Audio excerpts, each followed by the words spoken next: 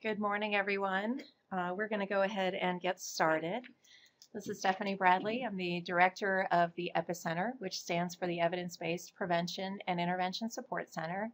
Welcome to our webinar on fighting the opioid epidemic through prevention. This is the one in several of a series of webinars using PAYS data. As part of this webinar today, we have joining us Janine Burris, who's a prevention coordinator here at Epicenter who supports community-based prevention programs here at Epis. We have Heather Roberts, who's also a prevention coordinator at Epicenter, and she supports school-based programs here at Epicenter. And we also have Jeff Colchin, who is the program manager at the Pennsylvania Commission on Crime and Delinquency. So it's our pleasure to have you all here with us this morning to tune into this very important issue. We know that in Pennsylvania there is an opioid overdose epidemic going on, and that the Commonwealth has one of the highest rates of overdose in the country. So there is quite a lot being done across the state in terms of treatment as well as prescribing practices and other policies going into place. And one of the things that we've recognized is that we need to work upstream on this issue. And so upstream for us is really looking at preventive practices, specifically around equipping youth and parents to reduce youth risk for opioid use and misuse. So today's webinar, we're going to be focusing on how we can address this issue for youth and adolescents. We'll be looking at Pennsylvania data on youth risk, as well as discussing effective strategies for using data and for addressing these risks. So welcome, and I'm going to pass the microphone over to Heather, who has a couple of important things to say about how we're going to move through this webinar.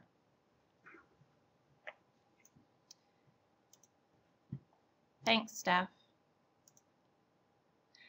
Just some important reminders. Today's webinar will be recorded. Our full presentation, as well as the PowerPoint slides, will be available on the Epicenter website within the next week or two. Also, when our webinar has ended today, there will be a brief survey that will launch in your web browser. We would really appreciate your feedback as that helps us to improve future webinars. And the survey should only take a few minutes to complete. We know that some of you in attendance today may have heard about this webinar from a colleague. And so if you're not currently getting emails from the Epicenter directly and you find today's webinar valuable, we'd love to add you to our mailing list. So whether you choose to fill out the survey at the end or not, you'll still be able to use that web page that pops up to share your email with us. As you can see today, we are completing the last of the PAYS webinar series, and so all 4 of the webinars will be available on our website soon. Today's topics that we're going to cover are PAYS data and what it tells us about opioid use, best practices in prevention, and specific prevention programs. Today's webinar is going to be focusing around youth and adolescents. And first, Jeff is going to discuss the PAYS data with us. Great. Thank you, Heather. Thank you, everyone, for joining us today. This is, as Stephanie mentioned, a very important topic. My name is Jeff Colchin. I am a program manager with the Pennsylvania Commission on Crime and Delinquency, and I also serve as the project leader for the Pennsylvania Youth Survey, the PAYS. One of the things that PAYS is essential for here in Pennsylvania is it serves as the foundation for PCCD's public health approach to addressing substance abuse prevention. PCCD has been using this public health approach as the basis of our prevention strategy since the mid-1990s. And the premise of it is that you collect data and use that data to drive the decisions about what programs would be most appropriate to address local issues.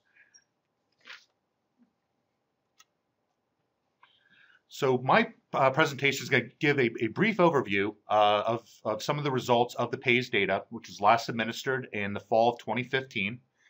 PAYS is given every other year since 1989 to students in the 6th, 8th, 10th, and 12th grades. Among other things, it looks at 2 levels of use. PAYS looks at lifetime use and 30-day use of a variety of substances. When you're looking at lifetime use, it basically shows the level of experimentation. How many kids are trying a substance at some point in their academic careers. 30-day use, on the other hand, shows ongoing use or abuse of these substances. And obviously, both of those will take a different approach in prevention to address and offset some of those use of a variety of substances. This chart will show you the lifetime substance use by gender for a variety of substances for which questions are included in the PAYS. As you would expect, the most common substances used over the lifetime of our students that they reported is alcohol and marijuana. And one of the interesting things you see that jumped out to us when we began analyzing these 2015 results, more females than males actually report using alcohol in their lifetime. Whereas with marijuana, a slightly larger number of males than females report using that substance at some point in their life. Looking at prescription narcotic drugs that are prescribed, that are used by students without a prescription. This is not drugs that are prescribed by a doctor for an injury or surgery or anything else. These are drugs that are used on a recreational basis. We are seeing a lifetime use of these substances between 6 and 7% for males and females, a relatively low number. And then also interestingly, heroin is really not an issue for our students as they report. We're seeing less than 1% of students across all 4 grades reporting using heroin in their lifetime, with the highest level of use in their lifetime of 1.9% of 12th grade boys. Moving to the most frequently used substances over the past 30 days, again, you can see that alcohol and marijuana are relatively high rates of use. And something that jumped out this year, we added questions around the use of e-cigarettes and vaping. And we're seeing a very high level of use of those substances, especially among males in Pennsylvania. And the use of those of electronic cigarettes, hookahs, those sorts of items is much higher than the national peers, what is being reported through the Monitoring the Future survey. So this is an area moving forward that we will have to work to address in Pennsylvania. But again, looking at the opioids and heroin, we're seeing very low lifetime use.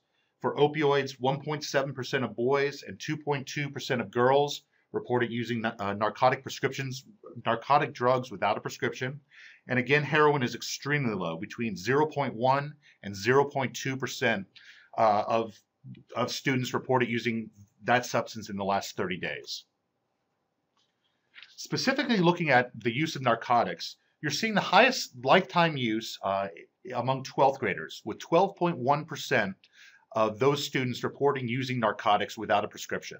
This is the same in 2013 and 2015, and as you can see, is about 50% higher than the peers at the national level, again, judged by the Monitoring the Future. So here in Pennsylvania, our students are using these substances more than they are at the national level. That is also true across all the grades. Where we have the comparisons in 8th, 10th, and 12th, Pennsylvania's students are reporting higher than their national peers.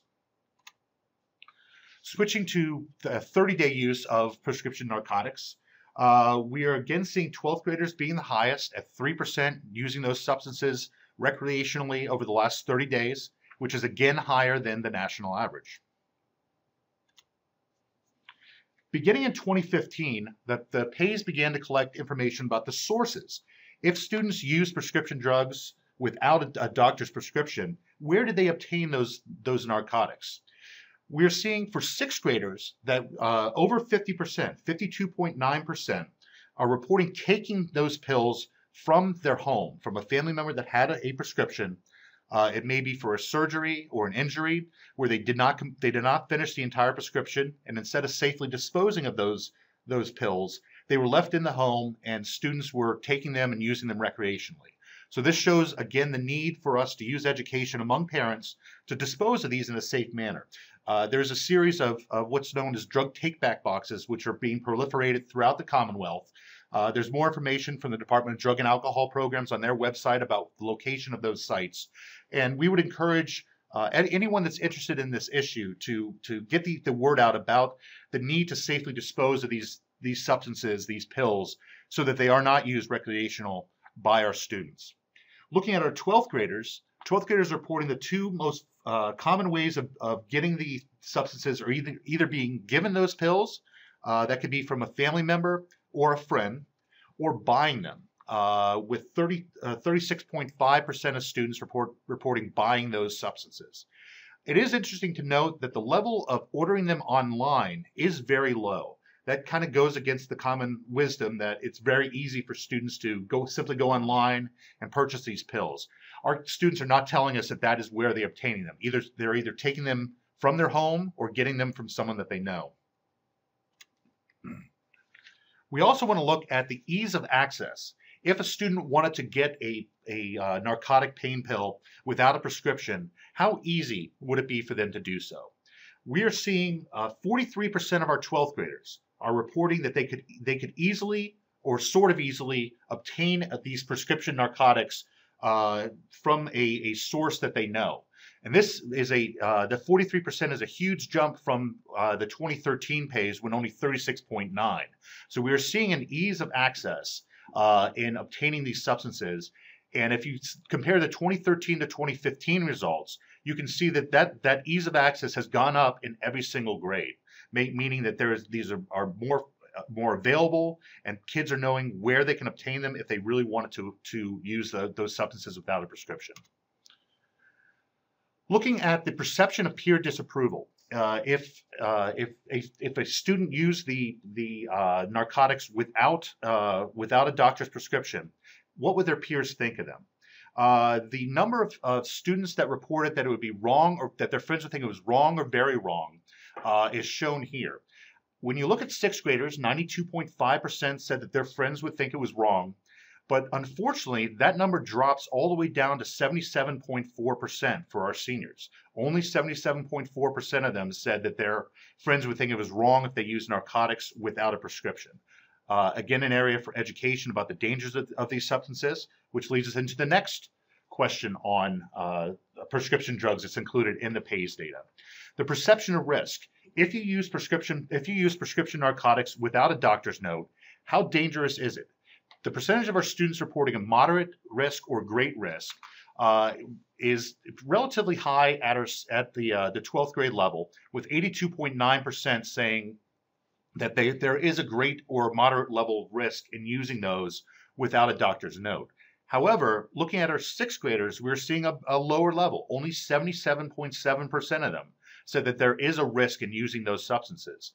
So there's a opportunity for education at the early grades, the elementary, the middle school grades, about the dangers of these substances, increasing the awareness of the risk of using these while not being under a doctor's care.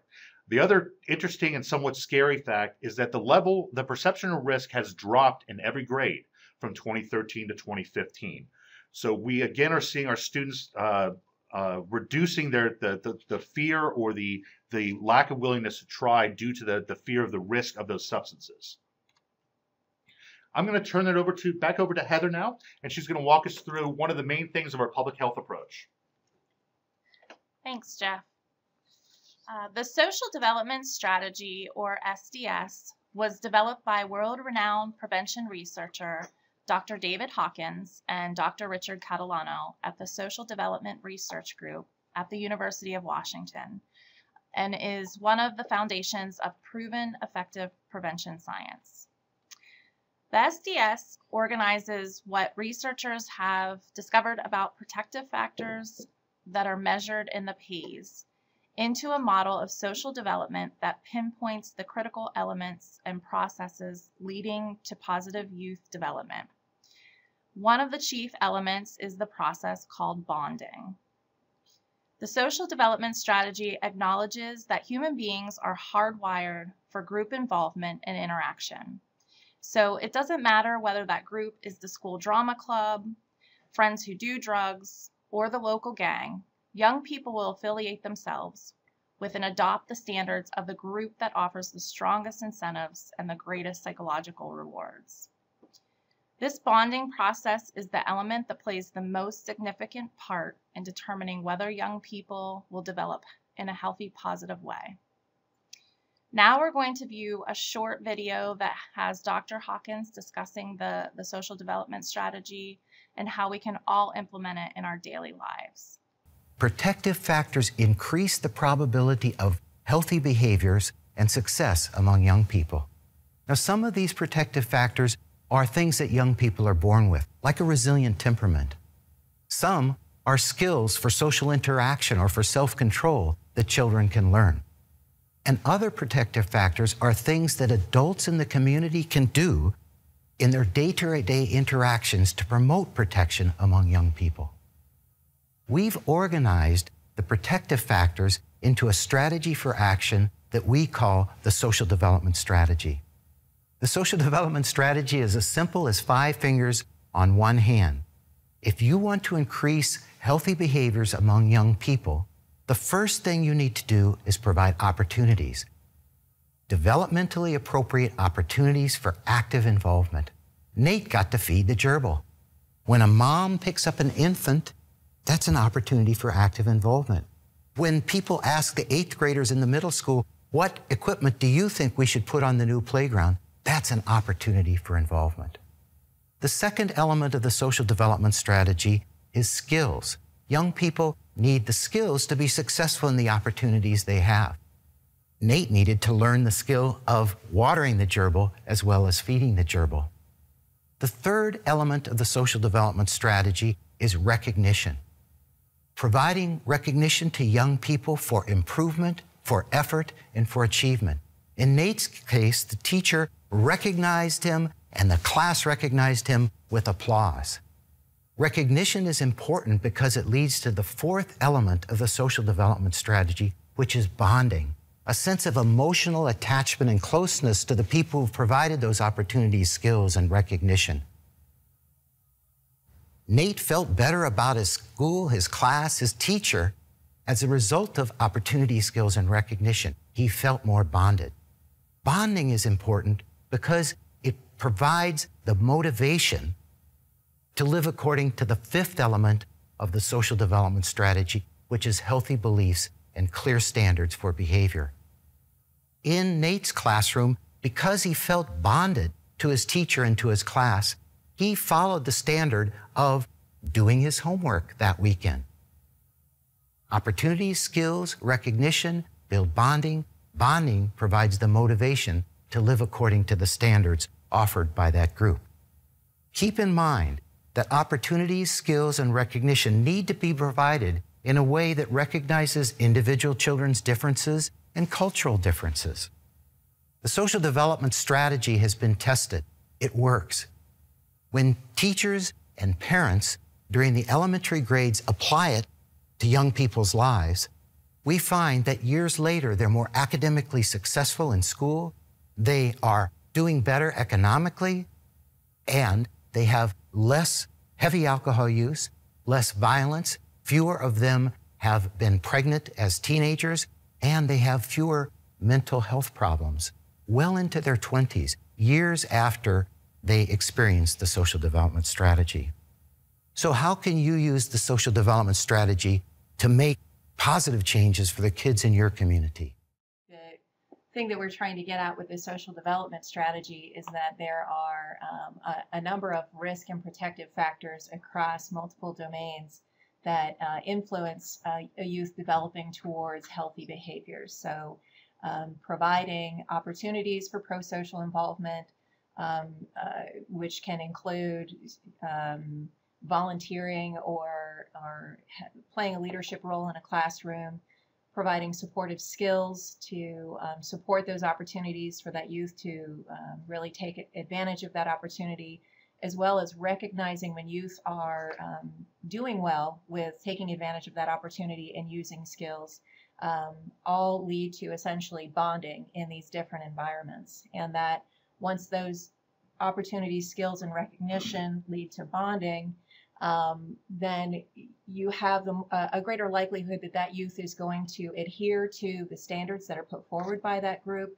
and that ultimately leads to healthy behaviors for that youth. So this is sort of what the social development strategy is organized around. The PAYS data measures some of these characteristics, and Jeff will, I think, talk about that now. Thanks, Stephanie. Sure. As I mentioned, the public health approach that has been the foundation here in Pennsylvania is really built around this social development strategy. The idea of really helping our kids develop the skills to succeed in life. And an essential part of that is being recognized when they do well, when they engage in pro-social behaviors. And one of the great things about the Pennsylvania Youth Survey is it does contain the surveillance data, some of which I showed you at the beginning of my part of the presentation, but it provides the risk and protective factors.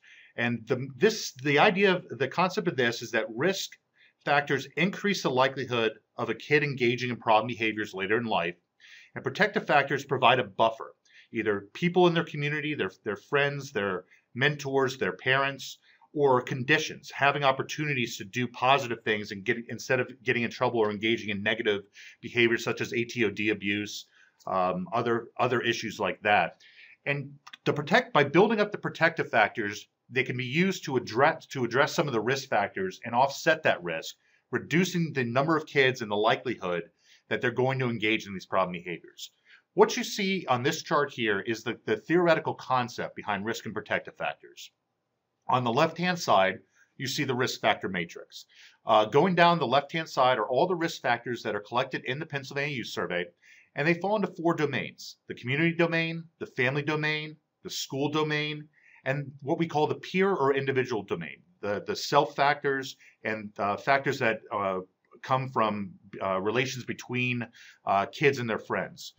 And across the top, you see a variety of problem behaviors: substance abuse, delinquency, teen pregnancy, school dropout, violence, and then depression and anxiety. Everywhere you see a check mark, it means there's been a minimum of two theoretical studies that have been conducted that have shown a direct relation between the existence of a risk factor and the higher likelihood of a student engaging in the problem behavior. So where you collect your local data, and we at the state collect our data, and is to figure out what the highest level of risk is and select programming to address those risks, which the second part of our presentation today will deal with. Similarly, on the right-hand side, you can see the protective factor matrix. Again, the 4 domains, and then you can see the social development strategy across the top. So you want to increase the level of protection and decrease the level of risk. The great thing about this risk and protective factor model is that you're getting at the underlying causes of the problem behavior. Rather than just focusing on, we think that our kids are binge drinking, or we think our kids are engaging in smoking marijuana at earlier ages. You want to find out why they're doing that. And again, develop protections to prevent them from engaging in those behaviors and reduce the level of risk that can lead them into potentially engaging in those behaviors. So to give you an idea as to what this is like in concept, here's a summary of the Pennsylvania State Risk and Protective Factors. This information, the last 2 slides are available to be downloaded through the link on the right-hand side of your screen. And the state report is also available out on the PAYS website for you to download the PDF version. It's www.pays.pa.gov. For the risk factors, the 2 highest risk factors that we see at the state level that we as PCCD are working to address through policies and the variety of programs that we fund are parental attitudes favorable towards antisocial behavior. 46% of our students reported that being a risk factor for them, and a perceived risk for drug use, which relates back to what we saw in the prior slides about the perception of risk. Again, 46% of our students are reporting that is a risk factor for them. Similarly, on the right-hand side, you can see the protective factors. And the great thing that we're seeing here is that the 3 highest protective factors that our students in Pennsylvania are reporting are all in the family domain. Our kids are getting a lot of support from their families, which means if we can strengthen the supports for families, educate our parents and other caregivers as to what the dangers their kids are being faced with, we can improve the outcomes, we can improve their success in life, and we can reduce the likelihood that they're going to engage in some of the problem behaviors that are mentioned earlier in the presentation. So the 3 highest ones are family attachment, Kids are feeling bonded to their family, again, the social development strategy. They're being given opportunities for pro-social involvement. There are things that they can do with their families. They're going out together, eating dinner together, playing games together, and rewards for pro-social involvement. When they do good, the parents and other caregivers are letting them know and saying, well done. The more we can strengthen those protective factors across the Commonwealth, the better the likelihood of the outcomes for our kids. So I'm going to turn it over to Dr. Bradley and let her kind of walk us through what we call the key principles of effective prevention. Great. Thank you, Jeff. And I just wanted to make a note about the PAYS data and the risk and protective factors. And really, one of the key things that we want to make sure folks take away from this webinar is that while the PAYS measures prescription narcotic use and measures heroin use, and those can be important surveillance pieces of data, that we wouldn't want you to rely only on those pieces of information. We expect those rates to be low for kids who are in 6th to 12th grades. That's pretty normal for those rates to be low, but we don't want to say then everything is fine. What we want to look at is these risk and protective factors to make sure that we are getting at the issues that drive potentially problem behaviors. So we know that age of first use of heroin, those types of things tend to happen once kids are getting out of school. We want to look at these risk and protective factors before they get out of school and move on. So that's kind of the idea behind the PAYS data. So in looking through that data, then we understand that there's some risks around attitudes towards substance use, both with parents and with youth, and we may be looking to find programs and practices to address some of those issues. With the opioid issue in particular, we've been seeing a lot of interest in adopting programs and developing programs and finding things that work. So we think it's important to highlight today the things that we have identified through decades of research and prevention around what works around addressing youth risk for substances, as well as other issues highlighted in the risk and protective factor matrix that Jeff shared. So in terms of programming, it's essential that programs address knowledge, beliefs and attitudes and norms, as well as skills, and that all three of these pieces really need to be in place for a program to be effective. So the knowledge component would really be about learning some facts around, for example, the impact that opioids have on the body, the physiological effects, maybe the impacts that substance might have with other substances. We also want to clarify norms about the prevalence of problem behaviors, such as this opioid use. So we have the PAYS data, the 30 use data shows anywhere between 1% to 3% of youth having used prescription narcotics recently. So we can share that data back with kids and say, hey, not everybody is using it, and in fact, not many people are using it at all. And then we would want to, in that program, work on changing youth attitudes around the acceptability of opioid use. So understanding, sort of developing positive norms around not using, not misusing those drugs, that type of a thing. And so that gets at the beliefs, attitudes, and norms. And then third, looking at helping the youth develop skills for resisting use, for staying out of circumstances that might be risky, as well as identifying ways to get out of situations of risk. And so when you bring all three of these pieces together, you have a strong program that's going to address all of the needs that youth have in terms of really being able to effectively respond to scenarios of risk. And I sort of refer to this as the trifecta of prevention. And so the other thing I wanted to say about that is that no single one of those alone is enough. It's not just enough to know about the issues. It's not just enough to correct understanding of norms, and it's not just enough to have skills. They all three need to come together. Okay, so other things that work in prevention, using a strengths-based approach. This is really around framing things in a positive, identifying the strengths that the youth may have, either in themselves or within their peer network or their family, and helping them build on those strengths. And this is really in contrast to highlighting all the ways that they may be vulnerable and weaknesses that they might have. So, or providing them with a list of all the things that they should not do. Those are not really effective at building up strength and resilience in the youth. So we really look for programs to have a strengths-based orientation.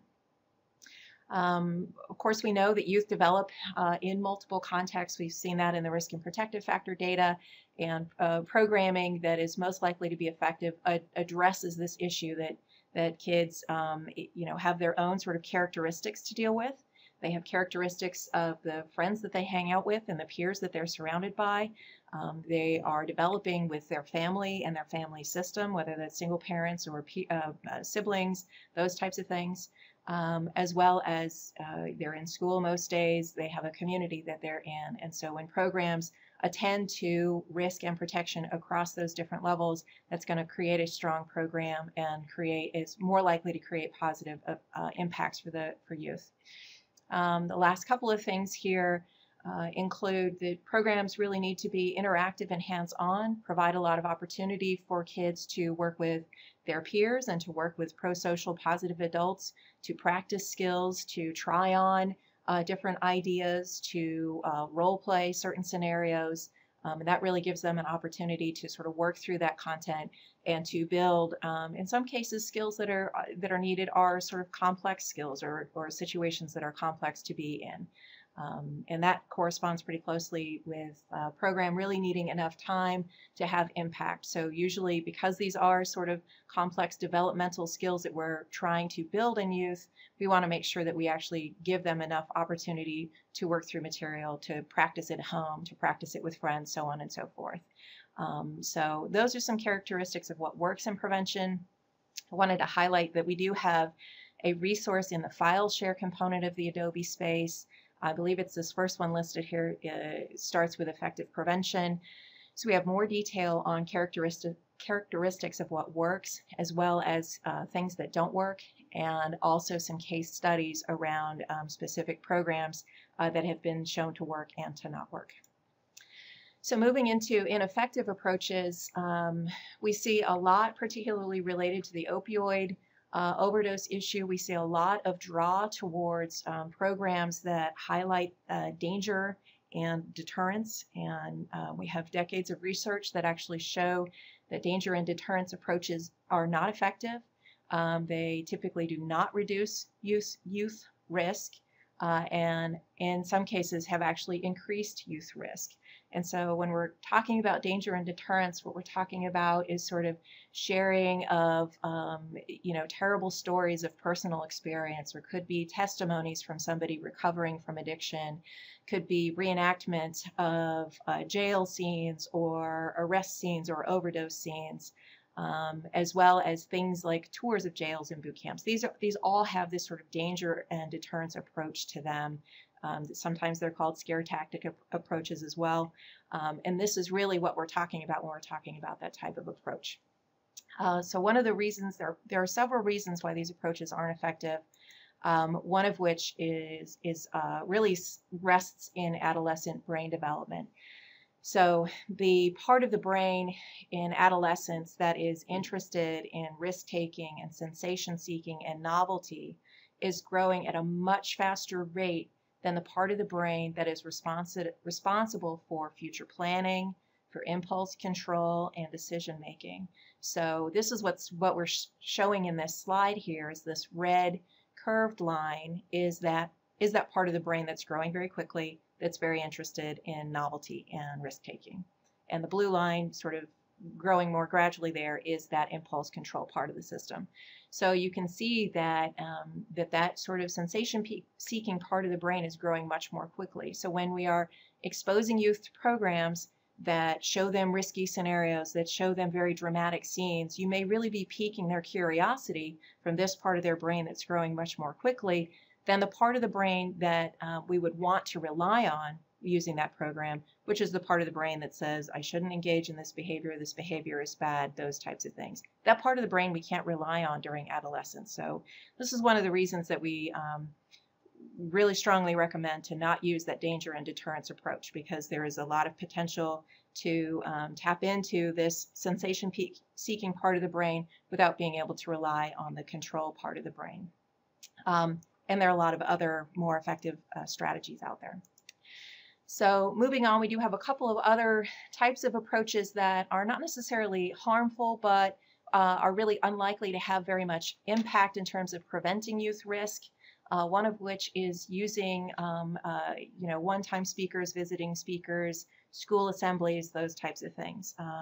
Those approaches are more likely actually to be effective with school boards or with policymakers, where you have somebody coming in giving a testimony. That's effective for influencing adult decision making, but not for youth. One last comment related to effective programming. There is a resource out there that we like quite a bit, the Drug-Free Action Alliance pamphlet on why scare tactics don't work. You can order them online at the website listed here, or you can send an email to our Aaron Smith, who can send you up to 5 copies. So if you'll send him your mailing address, we'll be happy to send you those out. So with that, I'm going to turn it back over to Heather, who's going to be talking about an evidence-based program that works and is effective, and let you take it away. Thanks, Steph. One of the evidence-based programs that I'm going to talk to you today about is Life Skills Training, or LST. This program's primary objective is to enhance the development of basic life skills, personal competence, and also skills related to resistance to social influences that promote substance use. So here are, in front of you is the logic model, or the theory of change. And this shows you the components of LST, which are the lessons and the generalization, or how to apply the skills they're learning in the lessons, that lead to a decrease in the risk factors and an increase in the protective factors. That in turn leads to the short-term outcomes, which are increased drug resistance skills and knowledge, increased self-management skills, and improved social skills, which finally then leads to the long-term outcome of reduced antisocial behavior. LST is being implemented in 33 counties around the world. And countries around the world, and one more comparable school-based, evidence-based program that the Epicenter supports is Project Towards No Drug Abuse. LST decreases risk factors, like I said in the previous slide, such as low perceived risks of drug use, early initiation of drug use, sensation seeking, as well as multiple other risk factors that you can see here. The program also increases the protective factors listed, which are social skills and interactions with pro-social peers. The LST middle school program is a universal school-based program that targets all middle and junior high school students. Initial intervention begins in grades 6 or 7, depending on the school structure, and then has booster sessions in the 2 subsequent years. Here you see the sessions are broken down. Year 1 would be grade 6 or 7, year 2 would be 7 or 8, and year 3 would be 8 or 9. So in year 1, there are 15 sessions with 3 optional sessions, which are the violence prevention sessions, and then the 2 subsequent years, as you can see as well. These sessions are approximately 30 to 45 minutes and can be taught either on an intensive schedule consecutively every day, or you could teach 2 to 3 times a week, or you could do more of an extended schedule, which would be maybe like once a week. This evidence-based program is very interactive and combines learning strategies such as coaching, peer interaction, classroom discussions, and activities within the lessons. Life skills training has been successfully implemented by teachers, school counselors, prevention specialists, community youth educators, police officers, and other program providers. We usually typically see it taught as a health curriculum, but really it can be implemented anywhere in the school day. LST utilizes interactive role plays and real life scenarios to help adolescents practice skills that will help make them make good choices about how they spend their time and navigate peer pressure. So this example here, lesson 2 entitled Making Decisions, is actually the first part of a lesson. Students learn the 3 C's of effective decision making, which are clarify, consider, and choose. So the example that I have here is clarify. A question may be, what movie do we want to go to? Consider, what movies haven't we seen yet? And then choose, what's the best option for me? And then after going to the movies, think about whether that movie was what you expected or not. Students then get to do scripted practice exercises using the 3 C's approach, and then they participate in interactive role playing using the same approach. In the second part of this lesson, titled Making Decisions, students participate in an interactive demonstration of the power that peer pressure can have on making decisions. And so this is called the group conformity experiment. Here the whole class participates together, and it demonstrates the power that 2 or 3 peers or leaders can have on group decision making. It helps youth recognize what this dynamic looks like, and they get the opportunity to apply the 3 C's of good decision making to help youth resist the pressure.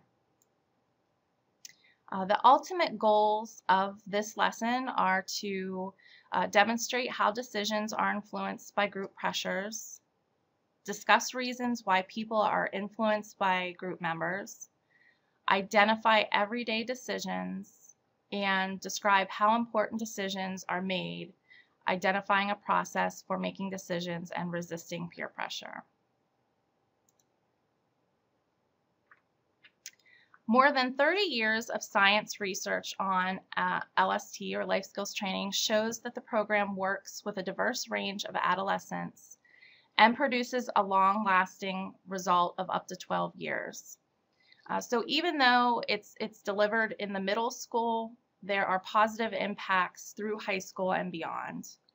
LST is just one of the evidence-based programs that the Epicenter provides technical assistance for, and PCCD provides funding through grants to support implementation. So as you can see here on this slide, there are overall positive outcomes for life skills training. Now I'm going to turn it over to Janine to talk about another evidence-based program. Thanks, Heather. The other evidence-based prevention program that we wanted to talk to you about today, that again, both PCCD and the Epicenter support, is the Strengthening Families Program for Parents and Youth 10 to 14, or SFP 10 to 14. This program is a caregiver, youth, and family skills building curriculum. As you can see from the program's logic model, we have reduced youth substance use, reduced youth antisocial behavior, and improved academic engagement and performance as this particular program's public health outcomes. Because the SFP 10 to 14 program involves both caregivers and youth, participant outcomes include improved parenting skills and styles, improved youth skills and attitudes, and improved overall family relationships. I wanted to note that there are other similar programs to SFP 10 to 14 currently being implemented in Pennsylvania and supported by PCCD, but with a more specific cultural curriculum. These include Strong African American Families and Familias Fortes. It's also noted that SFP 10 to 14 is being implemented across America in all 50 states, as well as in more than 18 different countries, including the United Kingdom, Turkey, Norway, Greece, Germany, Russia, and Italy, just to name a few.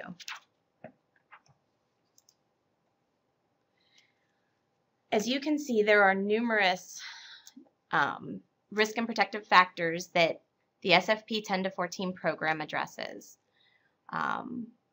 Without going through and reading them all, because they are numerous, we can see that SFP 10 to 14 will decrease risk factors including negative youth and family management practices, negative peer influences, the poor social and stress management skills, and poor school performance. And this particular program will increase protective factors including effective parent-child communication, promoting healthy beliefs and clear standards, family bonding, emotional management, and peer pressure refusal skills.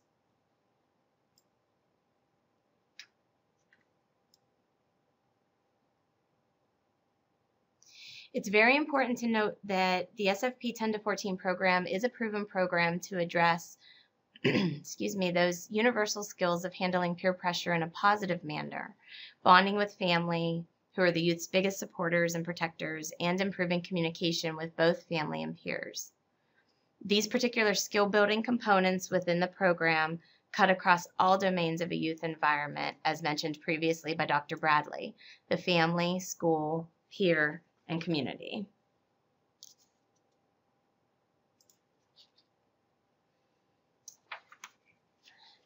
So the SFP 10 to 14 program is delivered in a community-based setting 1 time per week over 7 consecutive weeks. Sessions are scheduled for 2 hours with a graduation celebration at the conclusion of the final session. The structure of the sessions includes a 1-hour session for each caregivers and youth separately, but running concurrently. The final 1 hour consists of a joint family session with both caregivers and their youth, which then build and complement on those skills and activities that were learned in each of the individual sessions. It's also important to note that part of the program each week consists of a family meal prior to the start of the sessions. This is usually a half-hour in length, and this family meal, which will be provided by the coordinators of the program, helps to promote family bonding and the modeling of positive behaviors by the facilitators. The SFP 10 to 14 program is highly interactive. The sessions consist of a variety of activities, which include discussions, videos, short lectures, skills practice, learning games, and family projects.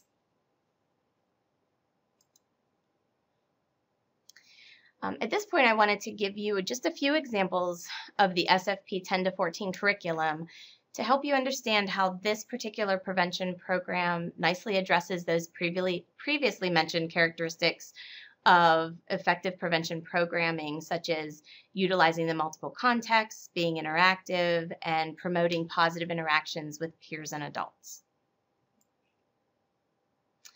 In Youth Session 5, which is entitled Dealing with Peer Pressure, the youth participating in the program learn that alcohol, tobacco, and other drugs will harm them, as well as practicing skills to reduce peer pressure. After a round of compliments, the youth will discuss with the facilitators some of the things that youth will do to be liked, such as using drugs and alcohol. Discussion is held on what these substances can do to harm them in different areas, not just physically. Afterward, this session focuses on setting up realistic pressurized situations that these youth may find themselves in with peers. Utilizing cue cards to help the youth practice during the session, they work through how to get themselves out of a negative situation. They will do this by asking questions, naming the problem, telling what could happen, and suggesting another route. This practicing of the skills with the entire group help the youth to support each other in an encouraging environment. During the following week's session, which is session 6, peer pressure and good friends, additional skills for resisting peer pressure are built in. Adding to the previous mapping of those asking questions through suggesting another route, the youth will learn to say their friend's name directly, look them in the eye, and state, "Listen to me." Then they learn to start removing themselves physically from the situation and then telling their peer to join them. Additionally, the group discusses qualities of what truly a good friend looks like. Another quick example I wanted to share with you is the family session number 6, which is entitled Families and Peer Pressure.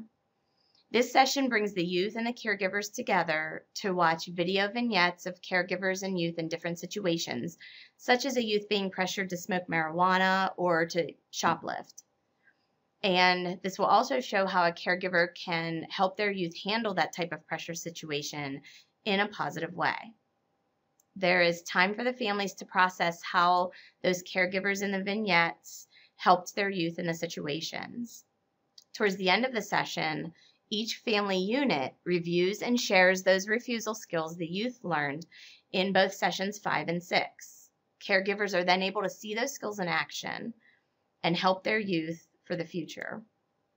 In the end, the caregivers will share a letter with their youth that they had created in their individual session, outlining the hopes and dreams that they have for them.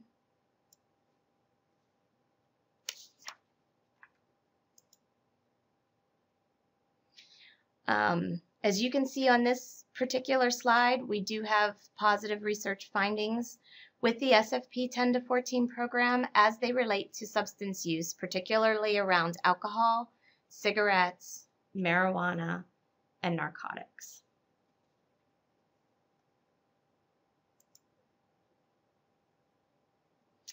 Something we can also look at is the positive effect of combining evidence-based prevention programs. This information is found on the National Institute on Drug Abuse, or NIDA website, and addresses research findings for those evidence-based programs being implemented via Prosper. Just a few words about Prosper. The Prosper project delivers high-quality technical assistance to sites implementing prevention programs across Pennsylvania, similar to those technical assistance that the Epicenter will provide to the PCCD-funded grantees. Prosper is associated with the Penn State Cooperative Extension. This particular slide shows a bar graph indicating the change in likelihood of prescription opioid misuse among teens in grades 12 for 3 different school programs when delivered alone and then in combination with the SFP 10 to 14 program. The vertical axis shows the percent change in the likelihood of prescription opioid misuse, and the horizontal axis shows the 3 programs. The All-Stars Life Skills Training and Project Alert alone and in combination with the SFP 10 to 14. What we wanted to highlight with this particular graph is that when used alone, life skills training led to a decrease of about 4% in the likelihood of prescription opioid misuse among 12th graders. But when utilized in combination with SFP 10 to 14, that decreased to about 9%.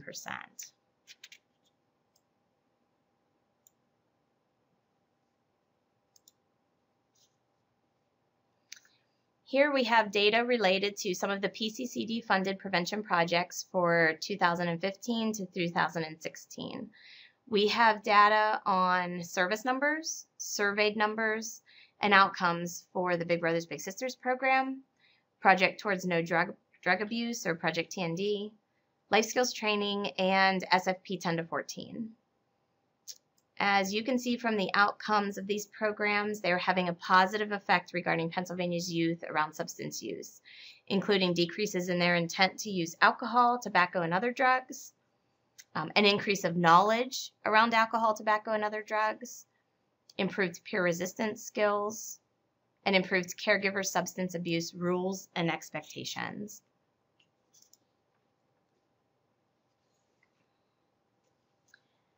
So we know that these and other prevention programs can be placed on a continuum. Communities should consider where their any programs fall on the continuum of confidence based on its evidence or theory. Evidence-based programs have been shown to be effective in independent replications in multiple settings and have demonstrated long-term effects. It's noted that very few programs will reach this level of effectiveness and confidence. Looking at the other end of the continuum, however, we see a confidence that a program is harmful, meaning evaluations of the program have demonstrated negative effects on participants.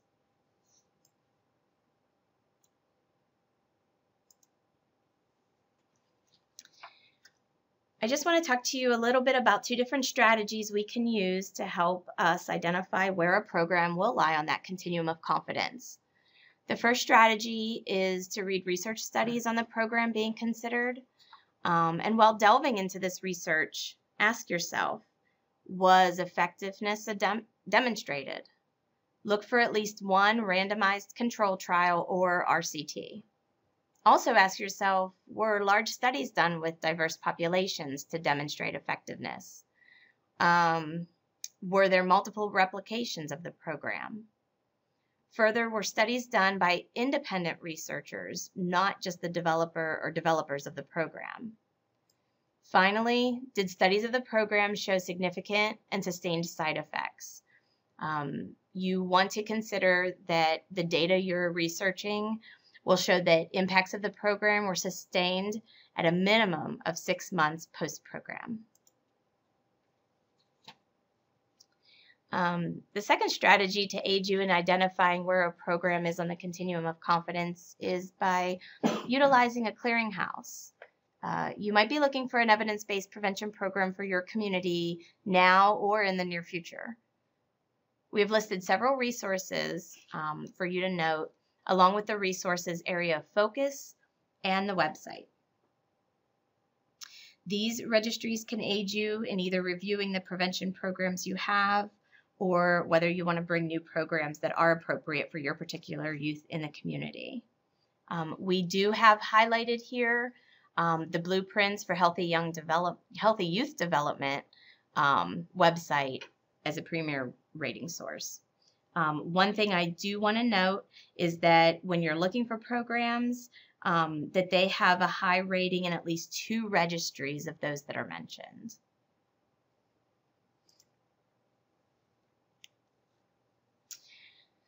An important reminder as well is always to make sure that your PAYS data drives your prevention program selection for your community. You want to make sure that the program targets your community's prioritized risk and protective factors.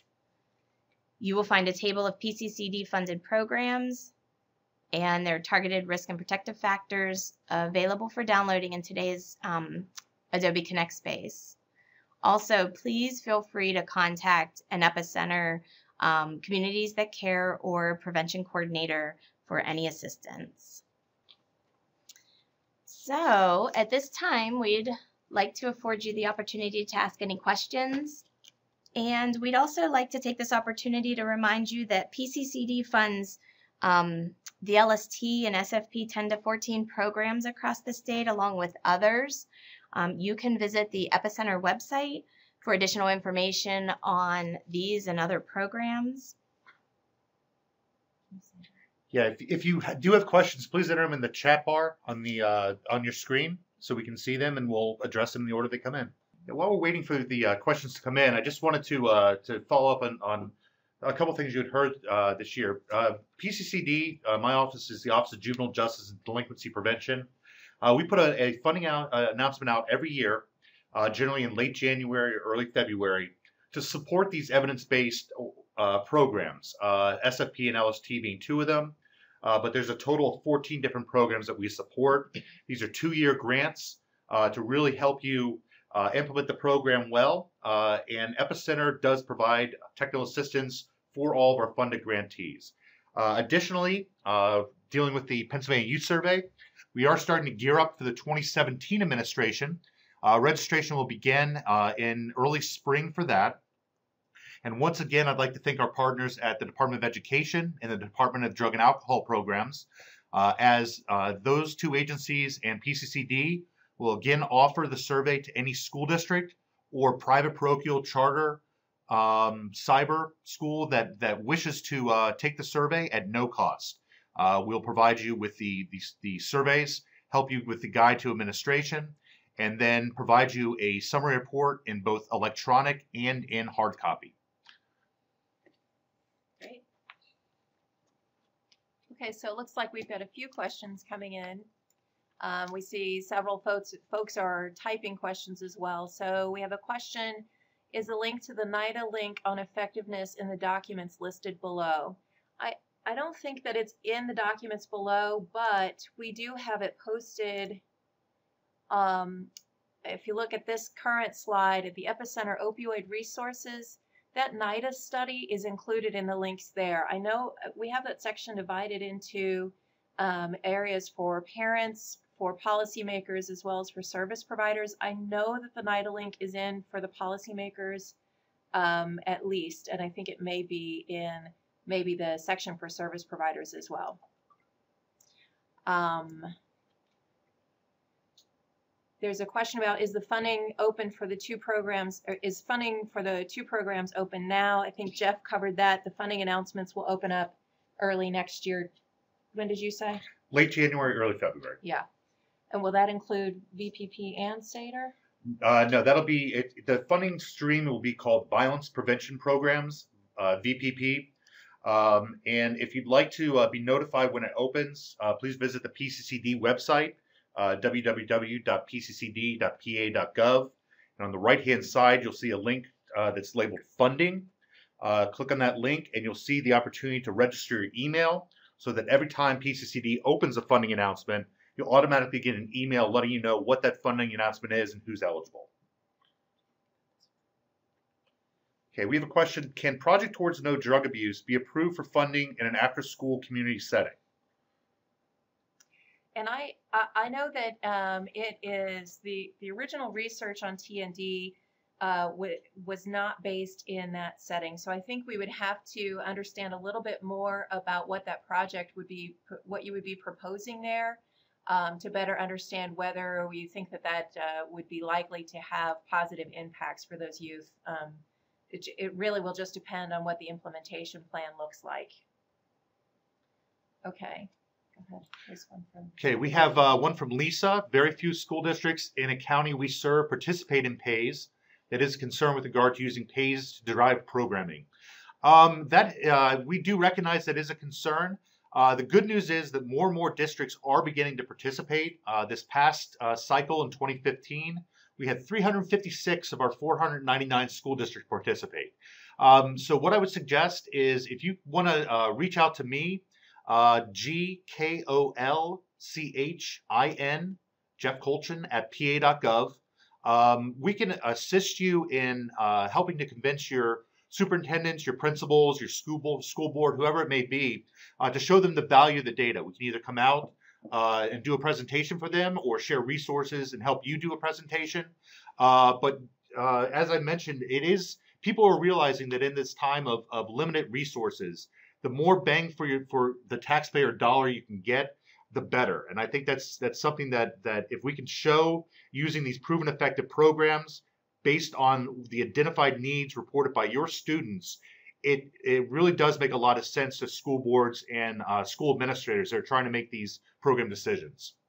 And Lisa, I would also say that as it relates to these programs that we highlighted today for strengthening families and life skills, both of those programs are universal programs, so they're appropriate for all middle school audiences. So if you don't have data, that's okay. You can work on that with PCCD, and in the meantime, these programs would be relevant sort of in any case. So there is that, just something to think about. So Matt, are there resources out there to help get this info right to the schools? You're having problems getting schools to get away from one-time large assemblies that use scare tactics. You're happy we addressed this. Thank you for that. We find this is a constant problem. I would start by checking out the Opioid Resources website that we have listed here. Also, you could pull the the fact sheet that we included in the share file section of the Adobe space. There is a 2-page document, 2 pages front and back, that talks about effective programming, ineffective programming, and it also includes case studies around specific programs that have been studied and shown to be harmful, as well as programs studied and shown to be effective.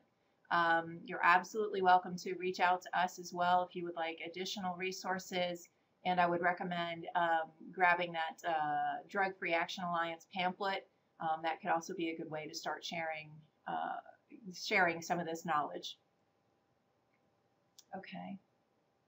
Okay, Emily, is all VPP funding for implementing programs new to the school? If a school already has LST and SFP, is that school eligible for funding? Generally, what PCCD does is fund startup programs with the idea that after the 2-year initial phase where all the curriculum is bought, all staff is trained, we'll look to help our funded grantees move into sustainability funding through another source. Many single county authority in the different counties, and in some cases, the needs-based budget are potential candidates for sustaining those programs moving forward. But generally, we do not provide sustainability funding for programs that PCCD funds. Okay. We have a question about, do the 2 programs discussed fit well with Common Core standards at those grade levels? I know that we've looked at mapping some of the programs that we support onto Common Core standards. I think we would have to look back and see. We could certainly, Becky, if you wanted to send your email to us, just sort of send it privately to the host, we can get back to you on that, because I'm not entirely sure, and we don't want to give you the wrong answer there. Okay. Teresa's follow-up question on PTNDA. Teresa, I would suggest reaching out directly to Epicenter. We can put you in touch with the program coordinator that handles PTNDA and work with you to kind of determine exactly what you have in mind and the most appropriate way that we might be able to fit it into an after-school setting. Okay. Okay. Where are the effective prevention handouts? So let's see.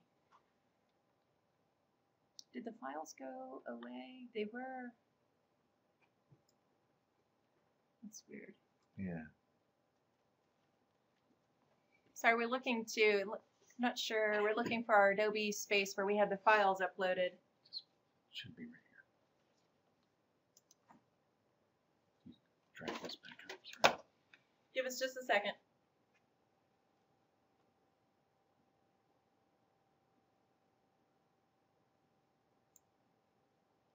Oh. Ah. Ta-da! Can you see them now? Sorry about that. Yep. We had opened the chat box a little too far and covered up the pod. What? Matt, thank you for that information about Common Core. That's good to know.